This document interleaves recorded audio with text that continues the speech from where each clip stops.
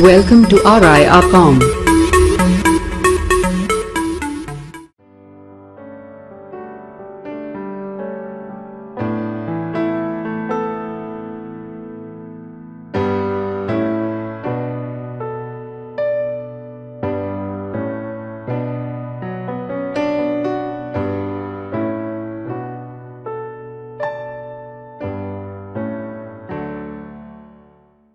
Capacitors types are categorized in many ways.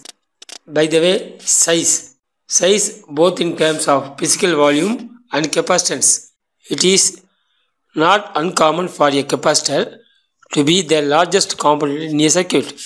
They can also be very tiny. More capacitance typically requires a larger capacitor. Next, maximum voltage.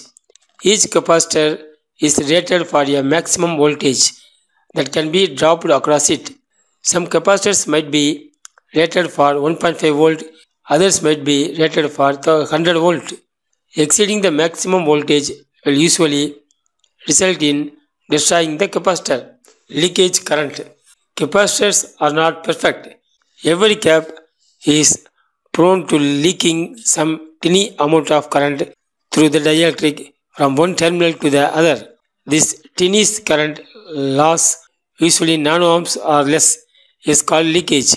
Leakage causes energy stored in the capacitor to slowly but not surely drain away.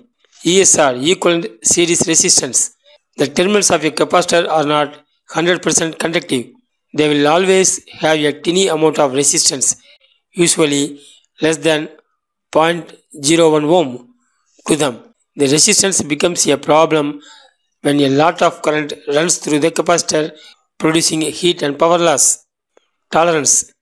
Capacitors also cannot be made to have an exact precise capacitance. Each capacitance will be rated for their nominal capacitance, but depending on the type, the exact value might vary anywhere from plus or minus 1% to plus or minus 20% of the desired value. The variable capacitors are changeable its capacitance. The electrolytic capacitors are used when high capacitance is needed. Most of the electrolytic capacitors are polarized. Spherical capacitors has a sphere shape. Power capacitors are used in high voltage power system. Ceramic capacitor has ceramic diametric material. It has high voltage functionality. Tantalum oxide dielectric material has high capacitance. Mica capacitors has high accuracy. When you use paper as a dielectric material, it is called as paper capacitor. The general uses of capacitors. Smoothing, especially in power supply applications, which require converting the signal from AC to DC. Storing energy. Signal decoupling and coupling as a capacitor's coupling that blocks DC current and allows AC currents to pass in circuit. Tuning, as in radio system, by connecting them to LC oscillator and for tuning the desired frequency. Timing, due to the fixed charging and discharging time of capacitors, for electrical power factor correction and many more applications.